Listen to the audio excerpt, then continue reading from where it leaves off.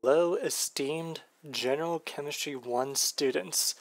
Today we are going to cover solutions and dilutions. Now, a solution is essentially a homogeneous mixture of two or more substances. Usually you would see a solution as something dissolved in a liquid. The two key components of a solution are the solute and the solvent. The solute is that which is dissolved, while the solvent is that which the solute is dissolved into. For example, in the case of salt water, the salt is what is being dissolved, so the salt would be the solute, whereas water would be the solvent, or the component that did the dissolving. A key component of understanding solutions is molarity, or, well, the concentration. Molarity is one of the different kinds of ways you can record a component's concentration.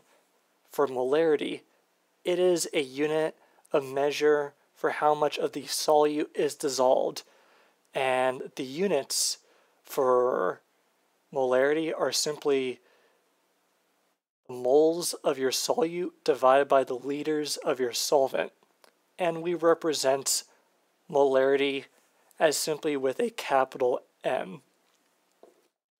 Now, to get into some examples where we're calculating molarity, here's a few different ones right here, where we have either calcium chloride or sulfuric acid, or even gaseous carbon dioxide, each being dissolved into water. Now, getting into the first case, we are dealing with here's basically the word prompt. 5 moles of calcium chloride were dissolved in 1 liter of water. Well, to calculate this bad boy, pretty simple. We need the moles of our solute, or in this case was being dissolved, which would be calcium chloride. The problem says we have 5 moles of that stuff. And we're going to divide it by the volume in liters of our solvent, which in this case is water. So if we have 1 liter of water, well, then we'll just put 1 down there. Therefore, if we have 5 moles of calcium chloride in 1 liter of water, the concentration of calcium chloride would be 5 divided by 1, or 5.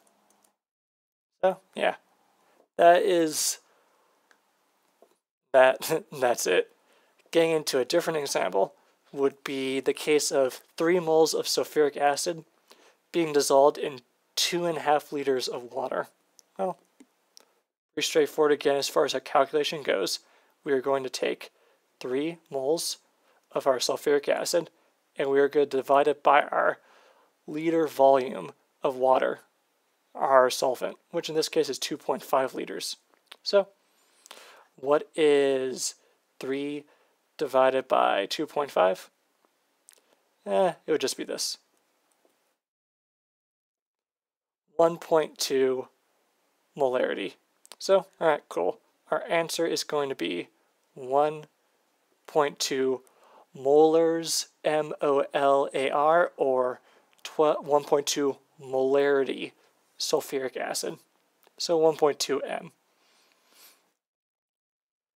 Now, you might see a situation where you're actually not told the starting moles of your solute, but you're instead given an amount in grams. Well, this is pretty straightforward. Again, we've already done plenty of gram to mole conversions. So this particular problem reads as such. 22 grams of CO2 gas, carbon dioxide gas, were dissolved in 500 milliliters of water. Now, first thing we could do is actually determine the amount of moles of our solute we're dealing with. And in this case, if we know the grams, then we can simply divide by the molar mass of our compound. And for carbon dioxide, if we're starting with 22 grams, we can times it by 1 mole over 44 grams, or essentially the flipped version of the molar mass. And that answer is going to give us, well, let's see, 0.5. Yeah, 0.50 moles of CO2. Now then, if we know our amount of moles of CO2, we just have to divide it by our volume of solvent. Now here's the trick though. We actually have 500 milliliters, but we want that in liters. So either move the decimal over to the left 3 places, or take whatever your volume is in milliliters and divide it by 1000. So 0.5. Cool. So let's see. We have 0.5 moles of CO2 dissolved by 0.5 liters. So that's pretty straightforward.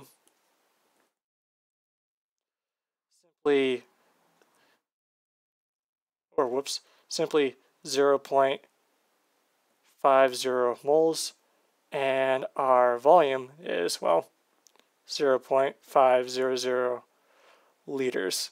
So the answer that would be, well, 1. A number divided by itself is 1. And there you go. That would be how to go from, say, grams of your solute to dividing that grams by the molar mass to get moles of your solute. And then, if need be, converting the volume from milliliters to liters, because the units of molarity is moles per liter. And essentially, that gives us our 1.0 molars of CO2. Now then, for dilutions. Dilutions are a little bit, they're a little different. Dilutions are simply, say we have a certain concentration of something, but it's far too concentrated for it to either be safe or useful in chemistry. Well, we can either add more solvent to essentially dilute it or decrease the concentration of that substance. And the key math equation here is simply MV, your initial molarity and your initial volume, equals the product of your final molarity and your final volume. This is a great way of quickly calculating either final molarity if you know your starting molarity and you know your starting and end volumes, or if you know the molarities, then you can find one of the volumes. You'll commonly see this equation ran out as M1V1 equals M2V2, but I'll just use initial and final. To solve for diluted concentrations, we can use the following cases. And, well, let's just get into magnesium nitrate or aluminum nitride or sodium bicarbonate. Each of these are slightly worded differently, so we're going to have to look at them from a different angle to solve. In the case of the first case, or the first case would be 2 liters of 0.75 molars magnesium nitrate was diluted to 4.5 liters. What is the final concentration of magnesium nitrate? Well, the key here is the wording. It says we started out with 2 liters, and then it was diluted to 4.5 liters. So we can assume that the final volume is 4.5. Well, if our equation is M initial molarity and volume equals the product of final molarity and volume, and we only don't know the final molarity, then we can simply plug in everything appropriately. We can plug in the initial molarity, volume, and final volume. In doing so, it would look like this. Our initial molarity, or our starting concentration, is 0.75 molars, and our initial volume is 2.0 liters. Now then, our final volume, or the volume that we diluted to, would be 4.5 liters. Therefore, to solve for this guy, it is simply going to be 0.75 multiplied by 2, and then divide that number by 4.5, which effectively gets us 0. Lots of threes. So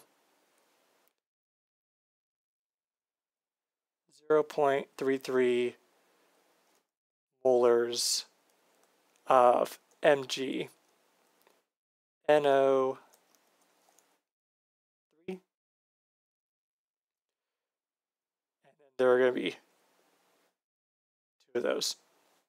So magnesium nitrate. Cool. Our end molarity ended up being 0.33 molars. So that's one way to solve it if you know your starting volume and your ending volume and one of your molarities. Now then, let's look at a slightly different worded case.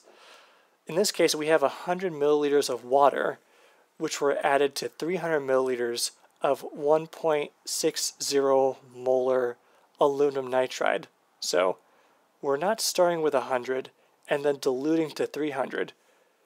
We actually start with 300 and then we add 100 more milliliters to that. So once again, we know both of our volumes and we know our starting molarity. So let's solve that bad boy. Our starting molarity would be the 1.60 molars from the aluminum nitride. Now then, as long as we keep our volume units the same, we don't need to convert. So our starting volume was the original 300 milliliters. Now, our final volume is actually going to be that original 300 plus the 100 that we added. Since that is the phrasing of the equation we're working with. So effectively, we have 1.6 multiplied by 300 divided by 400 milliliters, which would equal 1.2 molars. The key here is that it would be correct to simply convert those milliliters to liters, which in that case that would be 1.6 times 0.3 liters divided by 0.4 liters. But we still get the same answer. The reasoning is because as long as our volumes are in the same units, they will cancel out. Therefore, you don't need to take the extra step to convert to liters in this case. And let's see, that would be 1.2 molars of aluminum nitride. There we go. And getting into another different worded case, let's look at this one. We have essentially 2 different components that are being added together. So pretty craziness. The word problem is 200 milliliters of 0.50 molar sodium bicarbonate, aka baking soda, is mixed with 180 milliliters of 3.0 molar sugar. What is the final concentrations of each component? Well, let's just look at let's calculate the final volume or the final concentration for BS, the baking soda. Well, we are going to have, we already know our starting concentration. For the baking soda, it was half a molar. Now, the starting volume of the baking soda was 200 milliliters. Now, the final volume of combining both solutions would be the original 200 milliliters from the baking soda solution plus the 180 milliliters of the sugar solution. So effectively 380 milliliters in total. So that would end up being 0.5 times 200 milliliters divided by 380 milliliters, or effectively 0.26. Effectively 0.26 molars. So, alright, cool.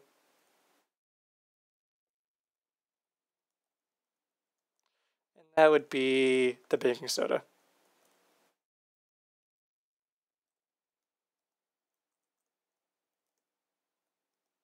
There we go. Man, I tell you what, guys, coding, this is fun stuff. Well, let's look at the case of the sugar.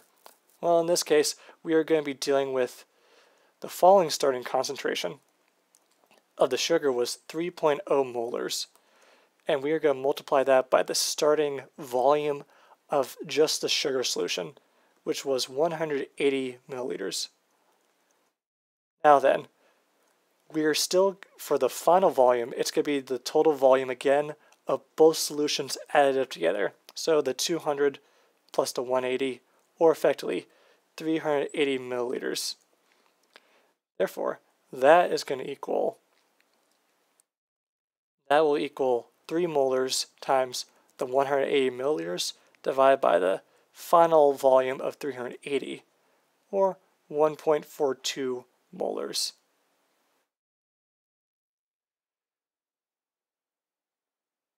1.4 molars of sugar. And that is how you would solve the phrasing of that guy right there.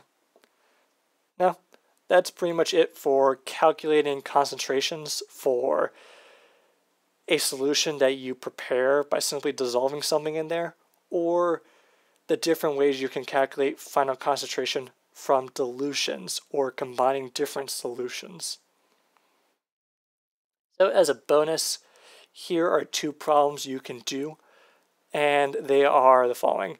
35.28 grams of hydrogen, H2, of molecular hydrogen were dissolved in 5 liters of water. What is the concentration of the solution? Well, the molar mass of molecular hydrogen is 2.016, so convert the grams of hydrogen to moles of hydrogen, then divide by the liters of water. Boom, done. And then the second bonus would be the above solution is, so whatever concentration you get for the above solution, it is mixed with 3 liters of 2.5 molar oxygen.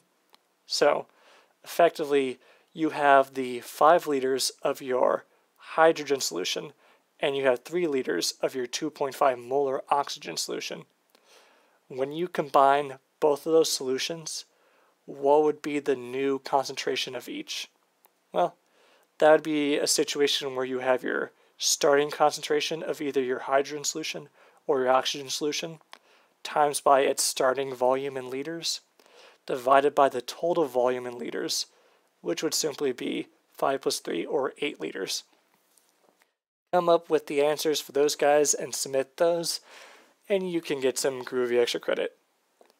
But that pretty much concludes, at the 19-minute mark, our lesson about our introductory lesson in concentrations. Bye-bye.